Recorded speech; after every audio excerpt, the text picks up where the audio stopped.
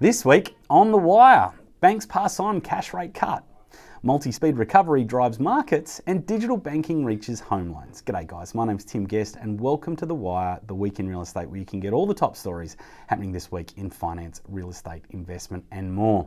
Now please like, comment, share this video, and if it's your first time tuning in, don't forget to follow or subscribe wherever you are seeing this. So let's kick it off with our top story this week. Banks pass on cash rate cut. So the Reserve Bank has reduced the official cash rate by 1/4 percentage point to a new low of 0.5%, with the major banks moving swiftly to pass on the full cut.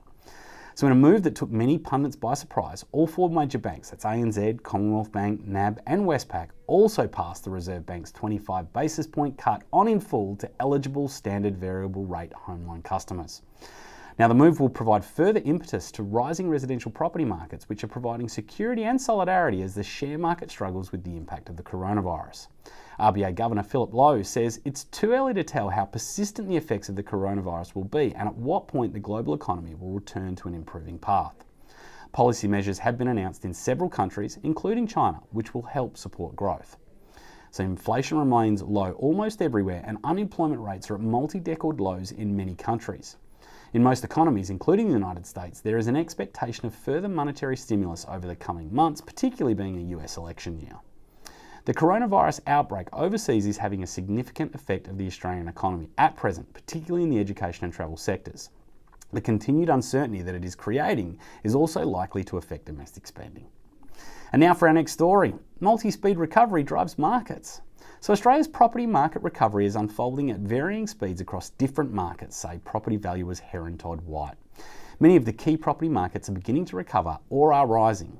Sean Thomas, a director of Heron Todd White, says there's a broad demographic range across Australian home buyers. Some buyers are traditional while others are evolving, but all tend to operate at different speeds. Low interest rates and government incentives have encouraged first home buyers into the market, though this demographic is unlikely to be buying in Sydney's expensive inner city suburbs.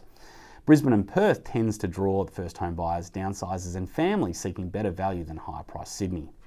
Demand remains strong in Hobart, where there is an increasing interest from empty nesters and climate changes, typically former Queensland and West Australian residents wanting to escape the heat.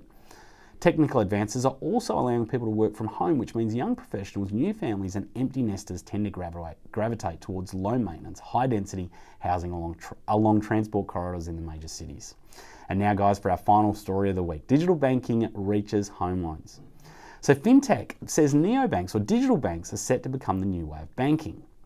Because neobanks operate entirely online, they do not have the costs associated with running bank premises and paying staff. So they are more cost effective and can offer better interest rates.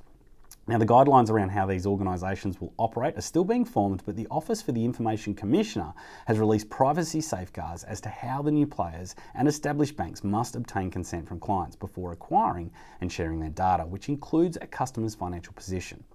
Sector lobby group FinTech Australia, co-founder and chief executive of Athena Home Loans, Nathan Walsh, says that while open banking will not apply to mortgage products until the end of the year, he sees home loans as the main game for the regime because sharing of data will help customers access better deals and refinance. Well guys, they're the top stories happening this week. Now remember to like, comment and share this video, and don't forget to follow or subscribe wherever you are seeing this. Also, don't forget to stay tuned later in the week for our next Just Ask Tim video series. And if you want to submit a question or there's a topic you'd like me to discuss in more detail, there's a link in the post to do that. Apart from that, guys, have a great week. And remember, there's only one thing in life that makes a difference, and that's action. Thanks a lot, guys. See you later.